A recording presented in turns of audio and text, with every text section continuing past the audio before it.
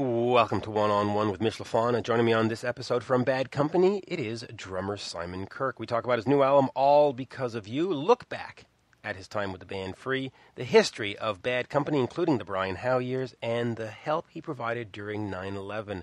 Before checking that out, please head over to Twitter and check me out at Mitch Lafon, MITCHLAFON, paypal.me/Mitch Lafon, should you care to support the podcast.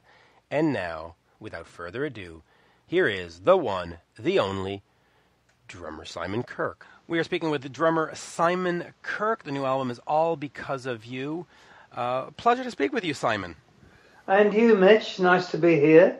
Yeah, I've had a chance to listen to the album, and it really is interesting, especially the ukulele version of Feel Like Making Love. So let's start with that. Let's start with the album and Will You Tour It and all this wonderful stuff, and then maybe we'll go back into some of the history of Free and Bad Company, all that stuff. So, sure. Well, in fact, let me start here, if I may, just because the last album was Filling the Void in 2011. It seemed very introspective, especially dealing with some of the subject matter. Is this more of the same in terms of introspection, or is this more of a... No, It's not. I mean, my life has changed quite a lot in the last few years. I got divorced, and I have a new lady in my life, Maria, and a lot of the songs were written with her in mind. She was my muse. And it's a lot more upbeat than Filling the Void, which dealt with personal problems and addiction and so on. So no, it's a complete departure from that. And I Feel Like Making Love came about by accident, really, because my daughter Lola has been playing ukulele for quite a few years, and she loves it. And so I bought one, and I was just sort of noodling in my apartment, and I started playing the verse to Feel Like Making Love and singing. And Maria heard it, and she said, "Oh, that's nice. You should do that." And I said, "Whoa, hang on." She's a little younger than me, so she doesn't know, the original version of Feel Like Making Love like a lot of other people do. And I said, "Look, I'm just sort of playing around with it, and it would be heresy to do a reggae version of such an iconic song." And she said, "Well, that's bullshit. You should do it. It really sounds great." So I sent the MP3 to the band in Chicago, the Empty Pockets, who backed me on this album. And they're youngsters. They're in their 20s and early 30s. And they loved it. And so we put a treatment together. And it was the first song that we recorded in Chicago, and we sent it to BMG tentatively to see how they would like it, and they all loved it. And then, of course, I had to call Mick Ralphs and Paul Rogers, who were the original writers of the song, and they liked it as well, so they gave me the thumbs up. So it got on the album. Yeah, it turned out actually quite good. Talking about Mick, how is he doing, by the way, these days? Well, as far as I know, he has paralysis in his left side because of the stroke, which hit him about 3 days after the final show in England. We're all very, very sad. I am particularly, because he's been a good friend of mine for many, many years, since the days of Free, and I just pray that he makes recovery. Yeah, I think we're all praying for that. Thank you. And not to minimize it, but I do want to get back to your album. Where do we go from here once the album comes out? Now, it's of course coming out in February of 2017. Will you hit the road and tour with it, or is it sort of out there? I'll definitely tour with it. Obviously, Bad Company is my number one love, and we're coming up on 44 years next year. We plan to tour. If Mick can't make it, we will we'll get someone to step in for him. But we normally don't tour until the late spring, early summer, which frees me up for February, March, and April to start publicizing this album, which is very, very dear to me, and I want to give it as best a shot as I can. And I love playing with this band, the Empty Pockets. They're a wonderful band. Gives me a chance to step out from behind the drums. They have a very good drummer who deputizes for me when I'm out front or playing guitar or piano. And I'm really looking forward to going on the road. Yeah. Yeah, I'm looking forward to it too.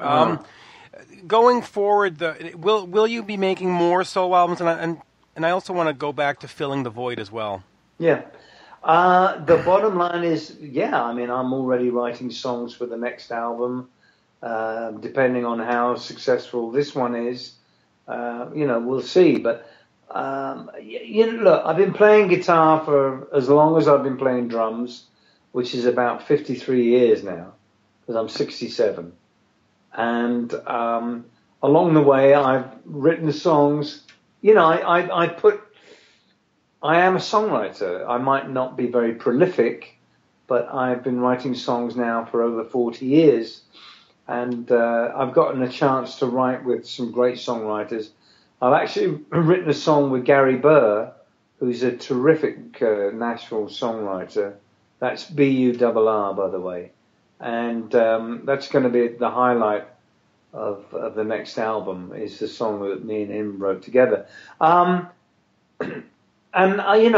depending on my mood, I mean, I write songs about love. I write songs about trying to stay sober, and write songs about redemption, all sorts of things. I even write songs about little furry animals who live in the wood, which I wrote for my children many, many years ago. And now my grandchildren enjoy that song, Friends in the Wood.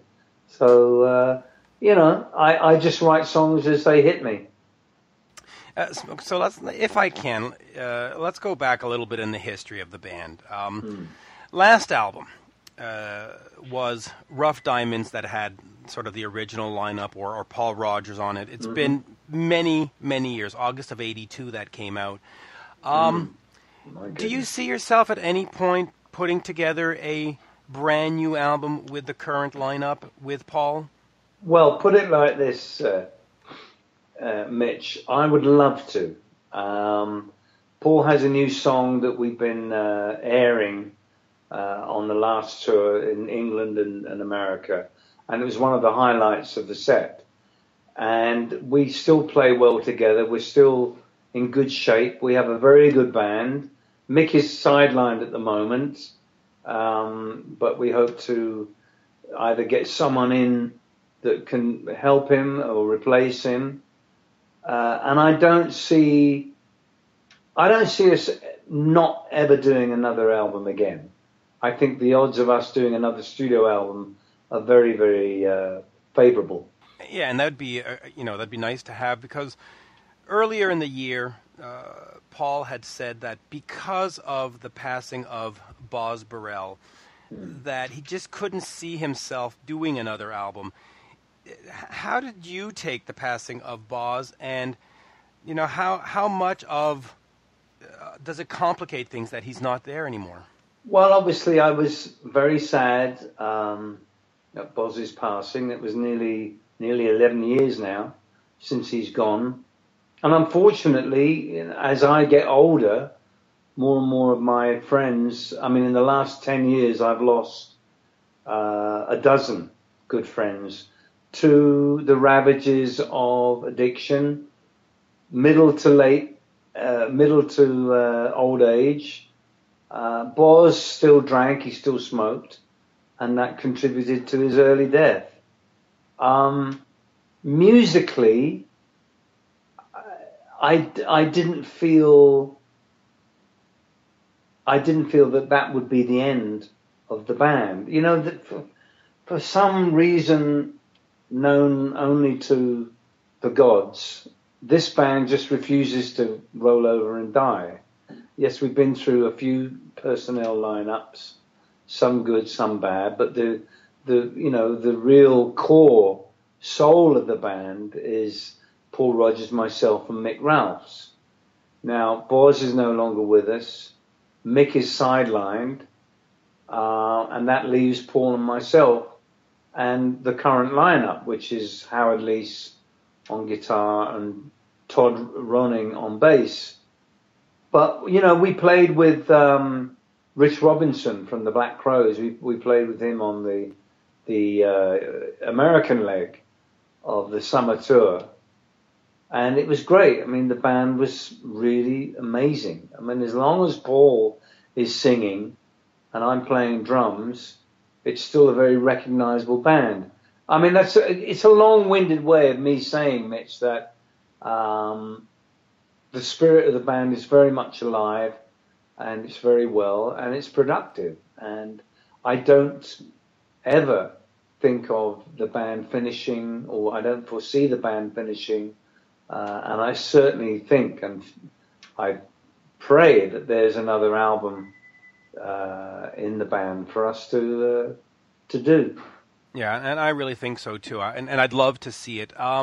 Peter Grant, your manager in the early days. Yeah. When you hear the name Peter Grant, the first thing that comes to mind is Led Zeppelin. It's sort of the folklore or the lore of Led Zeppelin is Peter Grant. What did Peter provide to Bad Company, and at times did you ever feel that he was more involved with Led Zeppelin and you were sort of second fiddle, or is that just completely wrong? You were equally as important? Okay. Without a doubt. I mean, look, Peter, if you look back at the history of Led Zeppelin in the beginning, it was actually his band along with Jimmy Page. Because Peter managed the New Yardbirds and Jimmy obviously was the guitarist. And they cooked up the idea of a band. Jimmy didn't know Robert or Bonzo at all. And I'm not quite sure how they landed the gig. But, Terry Reid was up for the gig. John Paul Jones and Jimmy were friends together because they were session men on the London music scene back in the mid-'60s. But Bonzo and Robert were, these kids up in the Midlands of England. So Zeppelin initially was Peter Grant and Jimmy's band. When we came on board, we came in late 1973, Peter came to see us playing at a little village hall just outside London.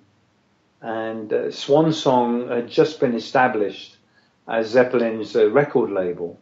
And we were the first band, apart from them, to be on it. So Peter Grant provided security, wisdom, knowledge, and not a little bit of muscle and persuasion. And basically, it was a combination that was perfect for us because we were Bad Company was made up of members of three very well-known bands in England. Well, in America and England. Free, Mott the Hoople, and King Crimson. So it was a marriage made in heaven, really. But Zeppelin, I think, were always his babies, and he was never overt in showing that to us. But Zeppelin were his boys, and we were never second fiddle. He guided us very well. He was the best manager I ever had, for sure. And he did an amazing job. But, he had his own personal demons, and they contributed to his early death.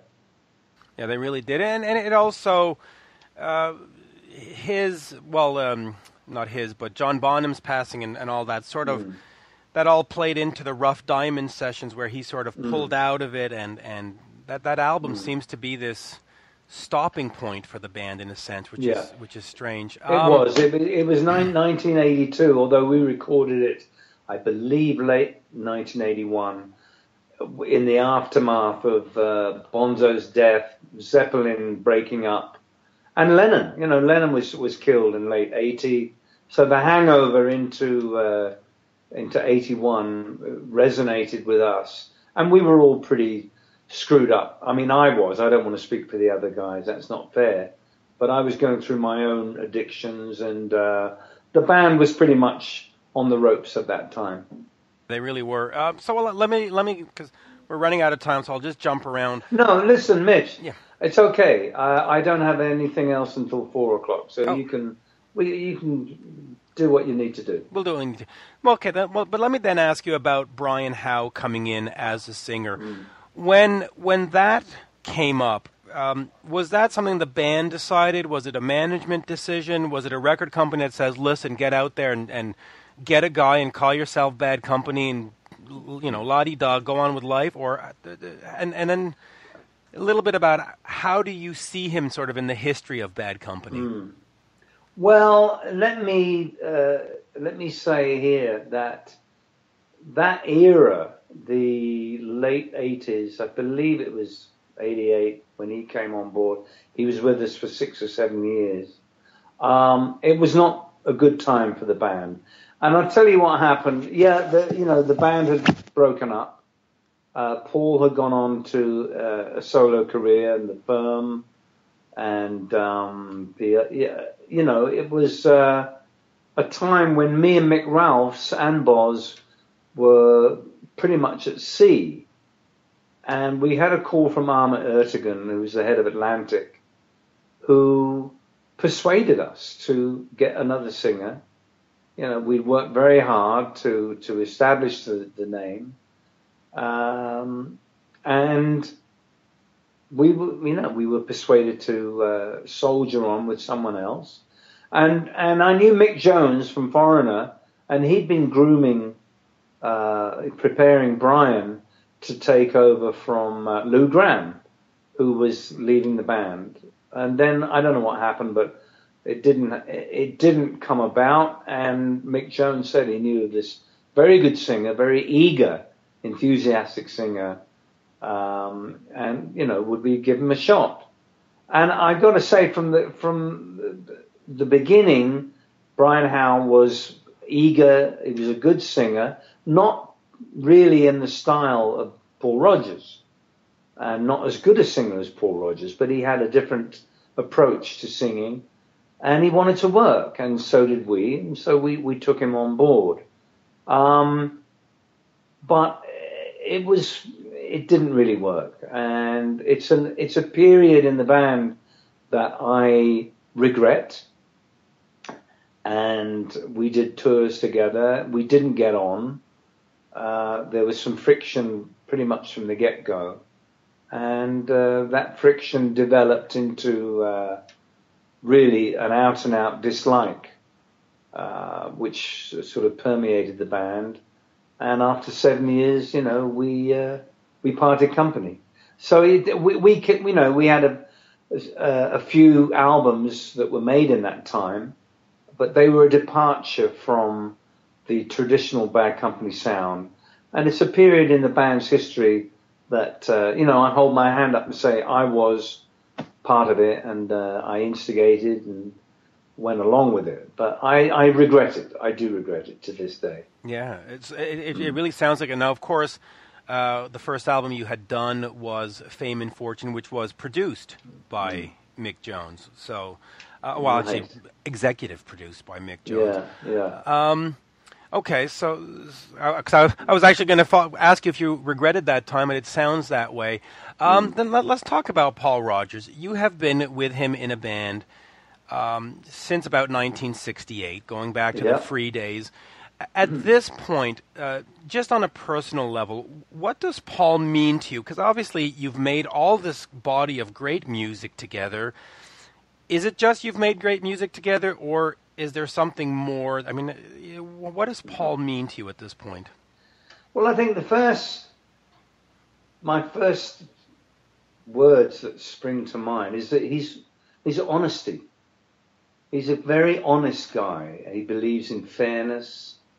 And he speaks his mind. I mean, he's a very forthright gentleman, and he's the most amazing singer. And you're right. I mean, I played with him on and off, coming up on 50 years, and there's every gig that I've ever done with him in Free and Bad Company, somewhere during that night, he'll sing something that just makes my hair stand on end. And he's done that for 50 years. He's the most gifted singer.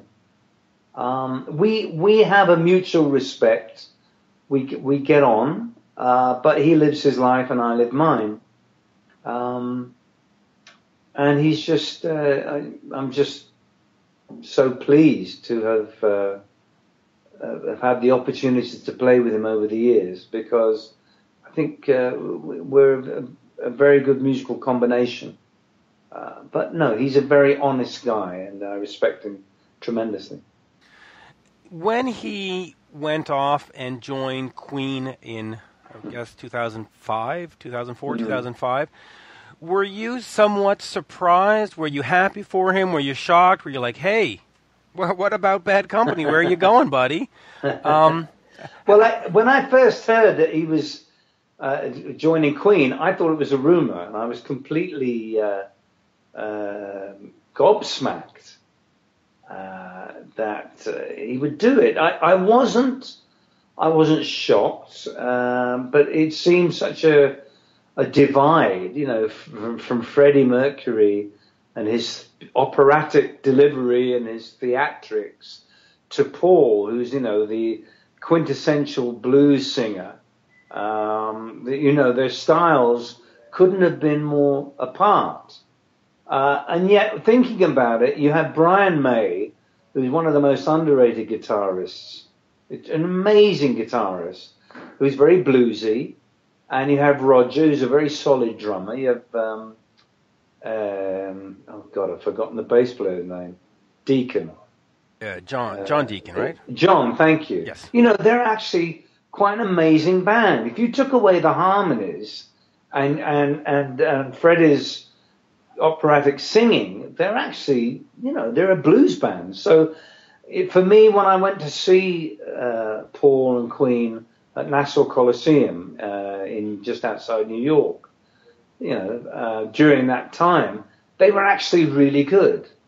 And Paul, I was pleased for Paul. I was very pleased for Paul, because he was playing in front of audiences that he deserved to be playing in front of many, many thousands of people. And I believe they played some gig in Serbia. There were about 350,000 people. So, and I was pleased for him. But I have to say, watching him and hearing him at the Nassau Coliseum, I was wistful and nostalgic, and very much wanted to get back on stage and play with him again, because he raises my game. He raises my drumming. That's it. Well, okay, so let's talk about raising your drumming. In the mid, 90s, you were with Ringo Starr's Ringo Starr and his All-Star Band. All-Star Band, yeah. Right. Listen, he's Ringo Starr of the Beatles. How did you take that? Were you? I mean, I know that you've been in Free and you've been around for 50 years, but it's still, do you come in there and go, oh, it's Ringo Starr, and I try to up my game, and what did you learn from him in terms of drumming, and what was that experience like? Well, if you just distill it a little further, you're actually playing with another drummer. And two drummers playing together, you have to be so careful. You have to be very cognizant and aware of what the other guy's playing. And we were lucky in that our styles are quite similar. Ringo was a big influence on me, along with Lafon Helm, Charlie Watts, and Roger Hawkins and Al Jackson, two American drummers. But Ringo was right up there. So when I actually got to play with him, number one, I was pretty nervous, because, Ringo is a sober guy. He's got a wonderful backbeat, but he's left-handed. Even though he plays a right-handed kit, he's a left-hander. So when I sat next to him on my kit, from the get-go, we said, listen, when we do breaks or drum fills, you take the first one, I'll take the second one, and during the actual timekeeping, we'll try and be as in sync as possible. But it was quite a challenge, and the first couple of shows, I made some gaffes and mistakes, and I was just a little nervous. I didn't want to screw up, obviously, but actually after a couple of gigs, we meshed pretty well together, and the tours that I did with Ringo meant a lot to me, because I got to play not only with a wonderful drummer, but I got to play with a bunch of really amazing musicians. Because with Free and Bad Company, I'd been quite sheltered, particularly in Free. We weren't encouraged to play outside of our band. And, I got to play with Jack Bruce, Peter Frampton, Todd Rundgren, Gary Mark Brooker, Rivera, a whole bunch of people, and I was very grateful. Yeah. Peter Frampton is incredible. The band Free. All Right Now is a song that I have heard my entire life, whether it's at a stadium or at a mall or on a radio or MTV. I mean, it's ubiquitous. And yet the band was only around for 4 years, 5 years? 4 years. 4 years, right, 4 years. And of course, you and Paul went on and you did Bad Company. So let me just ask you, why only 4 years? Why could it not go on? And then when, Andy Fraser and Paul were having their disagreements, was it not conceivable to just say, well, let's just get a new bass player. Let's just get a new guy and keep calling it Free? Good question. All right, let's go right back.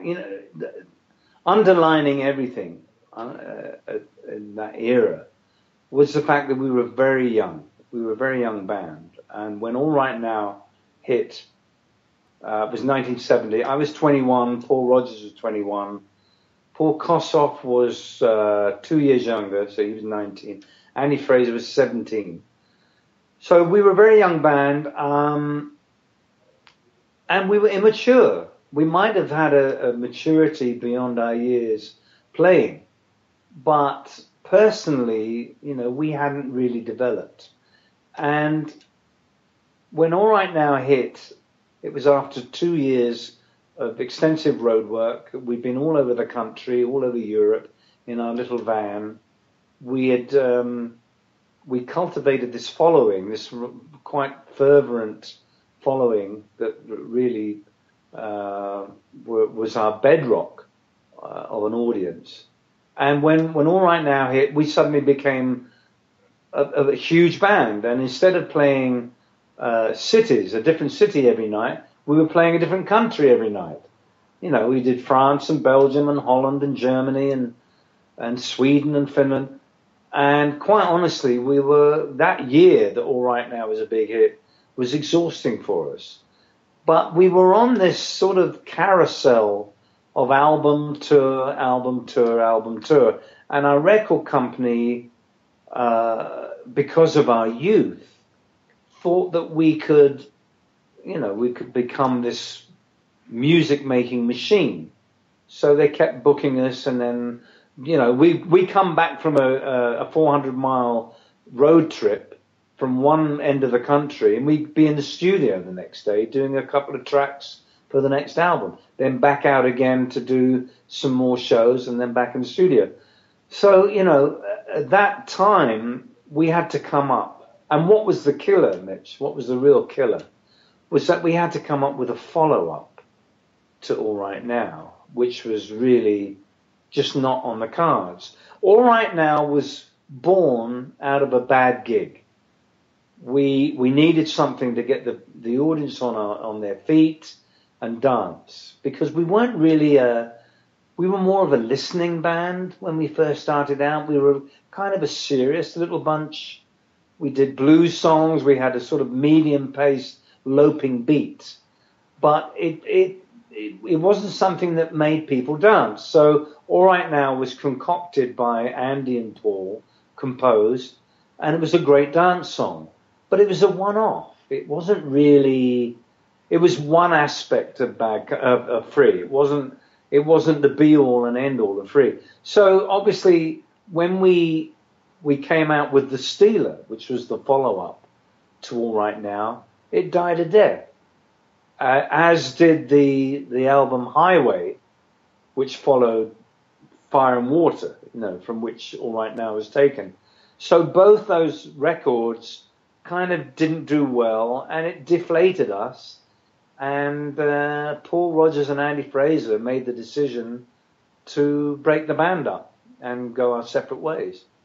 So that was after less than 3 years since the band formed. Plus back in those days, unlike now, now there's a lot of bands that have one member, two members, or I know. Back then we didn't. Well, not we, but back then people didn't really do that. If there was a guy to be replaced, well then the whole band would change its name. That's true, and that's a very, very good point. I've never really thought of that before, but that's absolutely true. And I had no answer for that other than we were very idealistic, and the thought of replacing one member with another. Well, it did happen. Actually, it did happen with Free a little later on in '73 when Paul Kossoff got so addled by drugs, and we had 2 shows in Japan, and Paul Rodgers played guitar, but that wasn't really such a bad thing because he was still an integral part of the band, and for him not only to play guitar but sing as well, I was never more proud of that lad. I mean, that man, when Paul Rodgers said, you know what, I'll play guitar, because he's a really good guitarist. And we went and did 2 bloody Japanese stadiums in Tokyo and Osaka. And Paul was amazing. But a little later that year, we went out and did an American tour with Wendell Richardson from Osibisa. And that was one of the most bizarre choices. Because Paul Kossoff came back in, he was still very out of it, and we had this American tour lined up. He collapsed before we could even play a note, and as a last desperate measure, we had to get someone to fill in, because we cancelled 2 American tours in the previous year, and our name was mud in America, so we really had to do this tour. So we got in this guy, this African guitar player, and it completely gobsmacked everyone, including me. But back in those days, that was the exception and not the rule. And now it's really the rule. Now it's really the rule, yeah. Which is strange. Since you mentioned Paul, if I can just get a quick quote on the Kossoff, Kirk, Tetsu, and Rabbit album, because you eventually re-recorded Anna for A Bad Company. That was a good album, but there was an element missing, you would think, in terms of it was sort of that in between, right? Well, we didn't have a good singer. That was the element that was missing. I mean, you had a pretty decent drummer. You had Rabbit Bundrick on keyboards. He was amazing.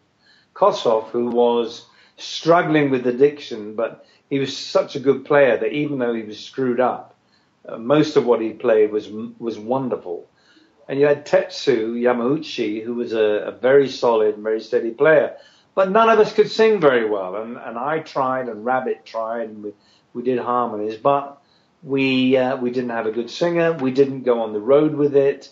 And, of course, it died a death. But it's become this sort of cult album that anyone who has is very proud to have, because it was such a one-off. But it was a labor of love, and it was really a filler, a stopgap between our individual projects, because Paul's band Peace and Andy Fraser's Sharks, their bands, they didn't really do very well either, although they did better than me and Koss's band. But we all really missed the band. We missed Free. And of course, we got back together in '72 and tried to soldier on for the sake of Paul Kossoff's health. But knowing what I know now about addiction, he should have been in rehab a long time before that happened, and it didn't happen, and it ultimately killed him. Right, and especially at that time, rehab wasn't really much of a thing either. I mean, all these things sort of came on later in the '80s. You know, the band members and the rehab, and we've come a long way in the last 40 years. I can say. Oh, we have. Well, sorry, go on. No, go ahead. Well, I'm saying addiction had such a stigma back in the '70s, and we didn't really know that much about drugs. We knew about alcohol because AA has been around since the early '30s, but no one really knew about addiction per se. And Paul Kossoff was an addict, and he was an addict that was out of control. And our way, or the management's way of treating him after he'd had an epileptic seizure and a stay in hospital, was to send him home to his apartment with his girlfriend, his very well-meaning girlfriend, and not even look into thoughts of sending him to rehab and maybe a 12-step program. And so his addiction ran unchecked for years. And the last 4 years of his life were a nightmare for him. And it's one of my biggest regrets to this day that the management didn't take a stronger stance and look after him, because I firmly believe that he would have been alive today had he been treated properly. Yeah, but I mean, the mentality back then was, hey, suck it up, Buttercup, go get better. Yeah, it's not like today where we go, hey, let's, it was a different time. I know we're way over time, so if I can just sure, I'll finish with these last two, and we'll hit and run kind of answers. Okay. The last tour was the Swan Song UK tour. Swan Song, of course, generally means that's the end. Was that some kind of nod to we're done now, or? No, honestly, I don't really know. I wasn't privy to the concocting of that slogan for the tour. And as soon as I saw it, I thought, hello, are they saying something that I don't know? No, it's not really. I think we will do other tours. I think it was more a tip of the hat to the record label, because we had a live album, and we had a live album dealing with the band from '77 to '79, a double album released, and we also saw the re-release of the first two albums on Swan Song. So I think it was an allusion to the record label, and certainly not the last tour that this band will ever do. Okay, no. And then I'll finish with this. Message from the Lost from the last album. Wow. Sort of, I'm going all over the place. Thematically sort of deals with 9/11 and what your part in that, which, ferrying stuff back and forth for the Red Cross. What did that time in history mean to you? You are sort of not sort of, and that's rude to say. You're a British national living in the U.S. And if that came out wrong, please, I apologize. No, I understand, Mitch. Don't worry. But what did that time mean to you, and why did you feel compelled to help? I mean, is it just a human nature thing? I think so. Okay. I think so. I mean, my father was we have a society or a little organization in England called the Samaritans. And the Samaritans is basically a helpline where people call in who are feeling depressed or suicidal or whatever. And he manned the phones for nearly 20 years. And I guess I inherited that streak from him. But, I lived in New York during the attacks. I saw the attacks with my own eyes, and living less than a mile from the World Trade Center, I was very up close and personal to the aftermath. And when I heard that people from all over, Red Cross personnel were coming from all over the country, from Alaska, San Diego. You know, when I went to the Red Cross headquarters in Brooklyn, there were trucks with license plates from Alaska, California, Washington State. They'd come from all over the country to the HQ in Brooklyn. But of course, the crews, the fire crews, the salvage crews, the medical crews, the Red Cross crews, didn't know their way around the city. So they were desperate for drivers who knew the city. And I've been resident of New York City for 6 years. And really, it's quite simple. It's only a grid. It's north, south, east, or west. And I knew New York pretty well. So I went down to the HQ and offered my services. And even with my accent, you know, they gave me obviously a thorough vetting, checked my background, and you know, I became a driver. And it was quite emotional to drive these people who had come from all over the country and were staying in hotels and take them back and forth to the pile, what we called the pile, which was the North and South Towers. It was just something that I felt compelled to do. I did it for 6 weeks, and when I was delivering supplies at one time, and all the sirens went off, and everyone got very quiet, and I saw these grown men taking off their hard hats and holding them to their chest, and I saw the first relatives come down the ramp carrying flowers and teddy bears and photographs, and I'll never, ever forget that moment, because grown men were openly weeping. And it was the most amazing time. And here's the weird thing. On the way back on the subway, there was a tattered poem, just like the first stanza of a poem on one of the walls. And I read it, and it said, "Amber waves of grain." That's all I read. And I found out later that it was a famous poem written in the Civil War era. And much to my horror, a lot of what I had come up with in that song, "Message to the Lost," was very similar to that poem. And I was waiting at any moment to get a lawsuit for plagiarism, but I can put my hand up now and say I didn't copy anything.